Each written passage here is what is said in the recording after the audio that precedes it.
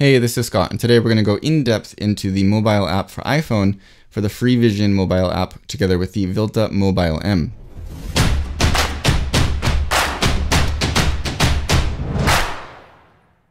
So I'm in the app now, and I do not have the gimbal turned on yet, so I'm going to go ahead and turn that on now. And as I turn it on, we're just going to click connect, and it will come up with the Vilta and just go right into the app. No problem. Super easy. And let's just take a look at first what we have on screen. On the top left, you'll see the battery level for both your iPhone and for the Vilta, which is very nice. You have a number of options down the left and a number down the right as well. On the right side, we do have some options to switch between photo and video, and some of the menu options will change depending on which mode you're in, so just be aware of that. On the top right, we have the Bluetooth icon, which you can tap to connect to your gimbal. If you turn it off while you have the app open, for example, and you turn it back on, you need to reconnect. That's where you're going to do that. And then we have some other options on the right as well, but we're going to go through these one by one. Starting on the top left, we have your advanced options, advanced settings. We have 4 different tabs for camera, gimbal, joystick, and info. Info is not really options or settings, it's just kind of information. But let's look at these in order. For camera, we have the photo resolution. You can choose high resolution to be on or off, and it does give you a note on screen that the front camera, beauty, or filter modes can't support high resolution. So it's nice that they kind of have all the information there. There's no surprises. They tell you what's up. Under that, we have the video resolutions. There's a bunch of choices here for iPhone from 720 at 30 frames per second, 1080 at 30 and 60 frames per second, as well as 4K at 30 and 60 frames per second. There is a note under there as well telling you the front camera or IntelliTrace, the tracking mode, cannot support 4K resolution for video. When we get into the tracking mode later, I'll have a couple more notes about that.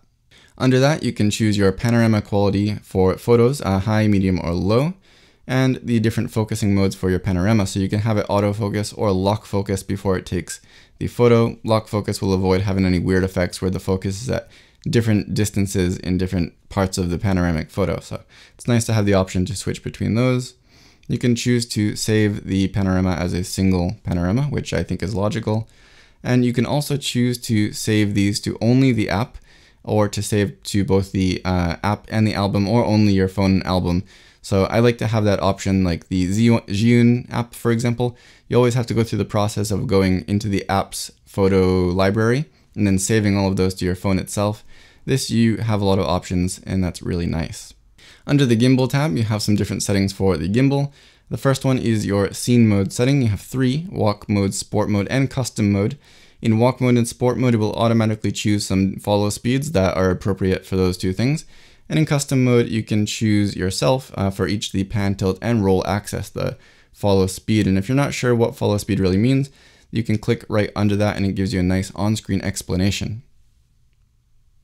Under that, we have the deadband setting. And again, if you don't know what deadband setting is, you can click under that and it will give you another on-screen explanation, which is very clear, very helpful, and it will tell you kind of what the effect is going to be if you adjust these settings.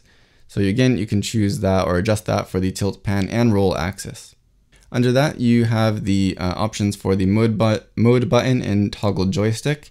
As I mentioned in my review of this, if you hold down the button and move the toggle joystick left and right, it can adjust the roll axis, but you do have the option to switch that over to adjusting exposure as well. So again, there's even more functionality that you can access through this app. Under that, phone detection is related to the sensor that's on the grip, which I mentioned before. If you don't have a phone in here, it will stop it from turning on to avoid damaging the motors. Very nice function. But if you want to use an action cam in this, for example, something that does not cover that sensor, in order to get it to turn on with the cover not censored, you can turn this off here. Under that is the gimbal calibration, and we'll just quickly go over that now. It's very, very simple.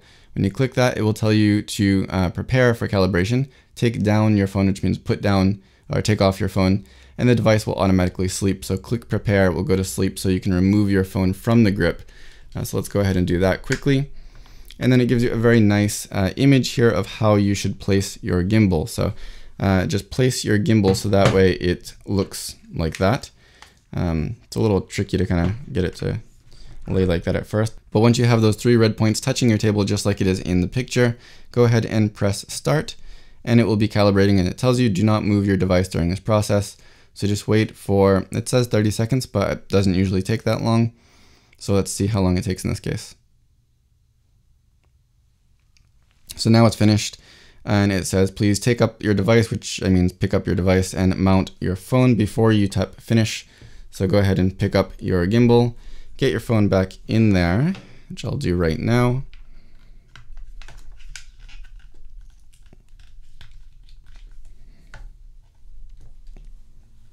And then once you have your phone back in there, you can go ahead and click finish and the gimbal will kind of reactivate.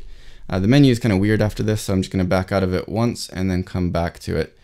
And let's take a look at the next menu. We finished the gimbal menu. That's the end of that menu. So let's go over to the joystick.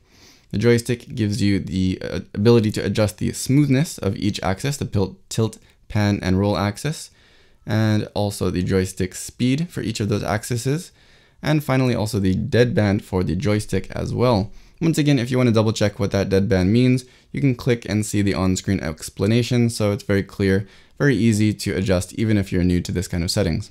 Under that, the joystick direction. This is a little bit unclear as to what it does, but basically it reverses the direction. So if you check up and down will make the gimbal move up and down in the opposite direction of what it usually does. So let's uncheck it and go back out. And when you move it up and down, the phone itself will point up or down, relatively speaking. So up is up and down is down. But if you go back into here, check the up and down option, then when you press up, it will move the opposite direction. So you can reverse the direction of the joystick right in this menu for the joystick. Last option, check or uncheck. You can do that separately for up and down and left and right. So you can choose just one or you can choose both if you want to reverse either of those. And that's the last of the joystick menu. Finally, in the info menu, you have a couple of different choices. You can check the gimbal battery info, and there's actually quite a lot of information here, which is really nice. As well as the gimbal info, it'll tell you a whole bunch about the firmware that's in here and about the app itself. So if you want to check out what you're working with at any point, you can see it right there. Under that, we have a kind of quick menu for the gimbal itself. It has some of those same things that we saw in the advanced setting menu, but for example, the scene mode, you can quickly access it here. We're in custom mode now, so you can quickly adjust that from here, or move over to sport or walking mode. And you can also choose the follow mode from here. So you can do this from the gimbal handle itself, but you do have the choice between 4 follow modes through the app as well, including POV mode. Finally, under that, you have the gimbal manual mode. You can turn that on and off, but to be completely honest, I don't know what this does. I can't figure it out. I'm going to get in touch with Freevision and I will put this on screen when this video is uploaded. Under that, we have the camera menu, which will give you some different options depending if you're in photo or video mode, as I mentioned before. We're in photo mode now, so let's go through this real quick. We have the time lapse. It's called time lapse, but this is actually just a kind of delay. So you can set a 2-second, 5-second, or 10-second delay. This is if you want to take a group photo, for example. When you push that, it'll give you the countdown. You can run out in front of the camera, join the group, and then it will take your photo. If we go back into that again and turn it off, our next option is the panorama option. There are a couple different flavors of this. You can do a 180-degree panorama, 330-degree panorama, 3x3 grid, or a 3x5 grid. I think that the 3x3 grid is pretty interesting, so I'm going to show you that now. So let's just choose that, and then once you take a photo, it will automatically select your position for a 3x3 grid to take kind of a larger photo than you would normally be able to take. So as you can see, it's moving automatically to the different positions it needs to move to make that 3x3 grid. It'll compose it for you, and once it's done composing, the picture itself will pop up so you can see it. So you can see you get kind of a larger photo, not necessarily a wider photo like a normal panorama, but a larger photo. So I think that's really cool. You can do 3x3 or 3x5 depending on your situation, as well as some standard panoramas. So click X to get back to your camera. We're going to go ahead and turn that off for now and check out our other options. Long exposure, there's also a couple different flavors of this. Double exposure. Double exposure is kind of a misnomer, but what it will do is it will kind of activate the camera and you can start and stop it like a video, but it will kind of just make it into one photo. So if I start it, it looks like it's just taking a slow exposure, I guess you could say. But if I put my hand in front of it, you can see slowly my hand will come into view. And so in this sense, it's kind of like a double exposure over a period of time. So if I stop that, it'll save it and we'll go ahead and just take a look at that. This is the kind of results you get. So it's like a double exposure, effectively. The other option that you have in that menu, let's go back to the camera, long exposure and light trail. You can probably get an idea of what this is, but it's basically like a more reactive version of the double exposure. So if I start this, as I move my hand in front, you can see what happens. It looks like the light trail, like if you had cars driving by or something like that. In this case, it's just my hand, but you can see the difference here between those two different versions of long exposures. This last light trail one gives you like a light trail. So if you do have cars driving by, that could be a cool option to use. Definitely gets some interesting results. So let's go ahead and turn that off for now. And again, continue looking at what else we have. Your filters are pretty self-explanatory. They're filters. Beauty cam, it's pretty embarrassing, but I'm going to turn on the reverse cam just to give you an idea of how this works. But the beauty cam is like a skin softener, basically. Let me reverse the camera and do that again. Hi. This is really embarrassing, but you have a kind of degree on the side here where you can adjust if you want it closer to a natural effect, which is just like having it turned off, or if you want to have really smooth whitened skin. You can see my face.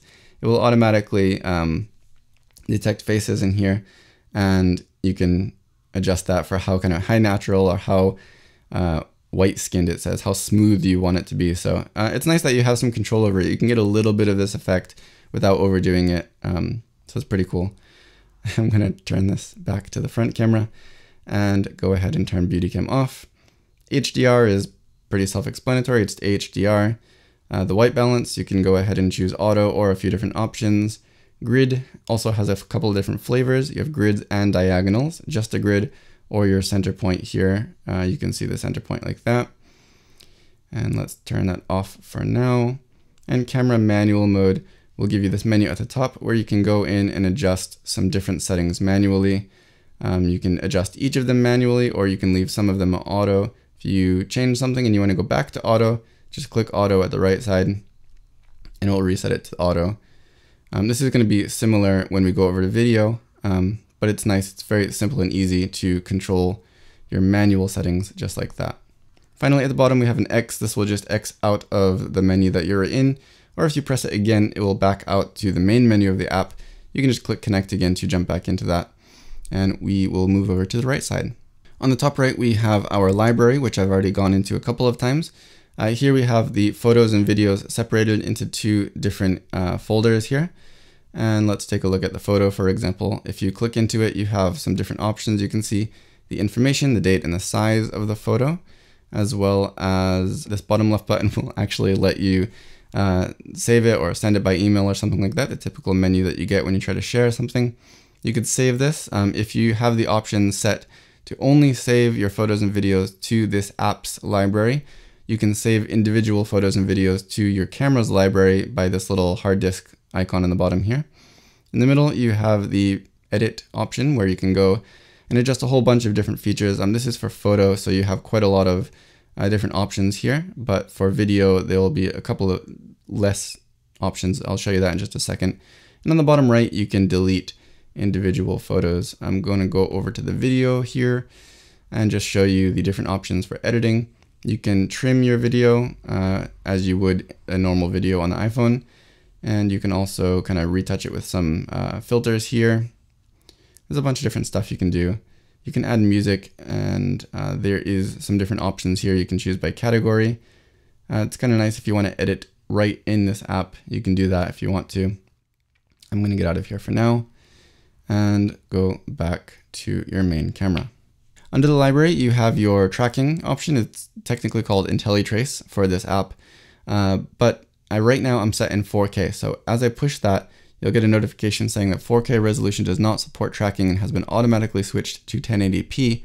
As I showed you in the advanced settings menu before, when you're choosing your video resolution, it does give you a note that IntelliTrace does not work with 4K, but this is what will happen. It will automatically switch to 1080p for you. As a side note, I had it in 4K 60p before, and if you go, it switches into 1080 30 frames per second. But 1080 at 60 frames per second does work with IntelliTrace. So if you want to use 1080p at 60 frames per second with IntelliTrace, just make sure that you go in there and manually choose it, because if you're in 4K and it sets you back to 1080p, it will be 1080p 30 frames per second, even if you were in 60 frames per second at 4K before that. The tracing works pretty standardly. You just draw a box around whatever you want to trace and it will automatically follow that. it works really well. To turn it off, just click that icon again and it's off. As far as I can tell, it's very functional. It follows very, very consistently and accurately, and I'm very, very pleased with the performance of it. Under that, you have the photo shutter button or start and stop record button. And again, as you switch back and forth between photo and video modes, this will change. Regardless of what mode you are in, the button on the actual gimbal itself will function the same. If you single push it, it will take a photo, and if you long push it, it will start and stop video. However, this button on the actual screen will function differently. So if you're in photo mode, it will take a photo. If you're in video mode, it will take a video. So if you're not using the button on the gimbal itself and you are pushing the button on your actual screen, be aware of what mode you're in and just know that it will take a photo or video depending on which mode that is. Under that, we have the button to reverse the camera, which we did before, and I'm not going to do again because it's embarrassing. And then under that, we have some options for the light. We have the consistent light bulb for video, and we also have a couple of different flavors of flash. You have automatic flash, or you have just always flash on when you're taking photos.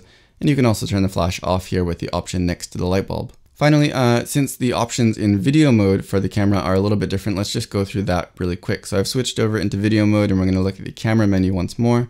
On the top now we have slow motion. And of course you can take 60p video in both 1080 and 4K, and it will just save as a normal video, bring it into your computer or something, and you can put that in a 30 frames per second timeline and effectively get slow motion. But this will save as slow motion in the camera automatically. So if I take a quick video and just kind of put my hand in front of the camera here, and then go into that video, let's check out the result. You can see that this is going to automatically be slow motion, and it's pretty significant slow motion. I'm not sure of the exact frames per second or slow motion factor that we have going here, but I think it's definitely more than putting 60 frames per second into a 30 frames per second timeline. So if you want really slow motion, this could be a good option for you. I'm just going to click done on the top here and back out of that. Going back into the menu, let's turn slow motion off. And you can turn the beauty cam on and off again, and this is exactly the same as it was in photo mode. So I'm going to turn that off for now. Filters are the same as before, and time-lapse here we have a couple of more options compared to the other time-lapse, which wasn't really time-lapse, it's more like a delay. In this time-lapse, you can control the shutter interval. You have something between 0.5 seconds, and the maximum is 4 seconds. No, it's not. You can keep going. You can actually keep going quite a bit. I'm not sure if there's a limit here. There may not be, but this is pretty crazy if you go up to 30-second shutter intervals. But you can choose your shutter interval there.